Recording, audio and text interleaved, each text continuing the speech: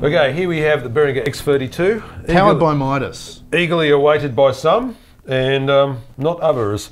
I really wanted to hate this, but I'm not really feeling in a hatey mood.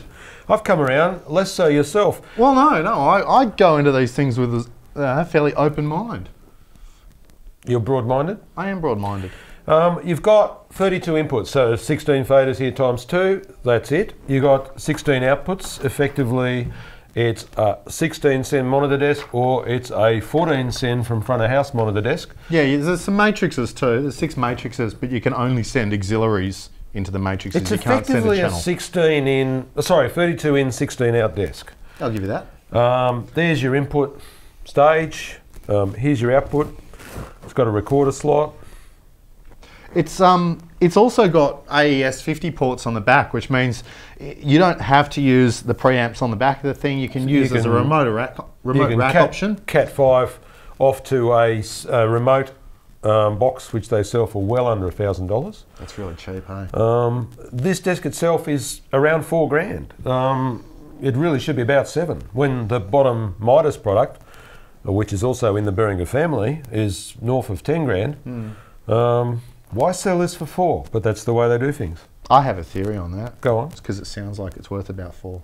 Ooh, controversial. Why is this? Okay, well, look, you've got about the input pre's. Yeah, you've got a lot of functionality for what is fundamentally a very cheap price. So at some point, you have to make a sacrifice to get that. And to me, the sacrifice is sonic. Look, but it says powered by Midas. How can that be? Yeah, well, you can stick a good preamp in front of anything, and then if you do horrible stuff to it digitally. You know, we had a really good hard long listen to this and found the input preamp to sound soft, or it suffers from a lack of dynamic range. I think it suffers from a lack of dynamic range, and to me it's dull. It's not that it sounds bad, it just sounds disinteresting and dull. Tell the folks what we compared it to. I compared it to a previous generation of Behringer console. Scary. And to me, that actually has a nicer preamp. I don't disagree. I feel like I lose top end, and I feel like my input signal gets choked when I feed it through this.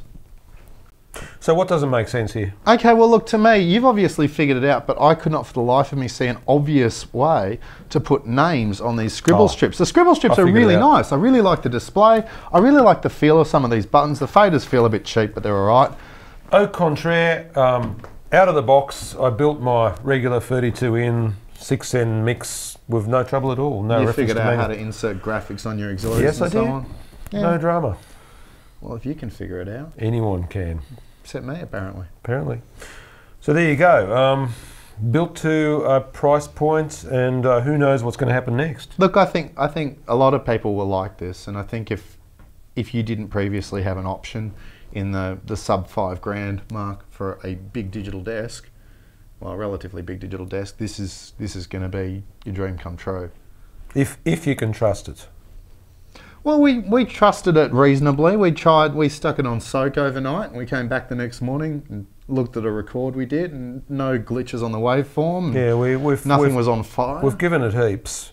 We have been unusually hard on this. I'd be inclined to wait for version 2 before I use the thing on a professional gig. I mean, that's just natural. I think any digital console operating system version 1, I'm adverse to that now. You reckon? Knowing what we now know about a lot of other brands, true. We've seen some shockers. We have. Other than that, there you go. There's the X32.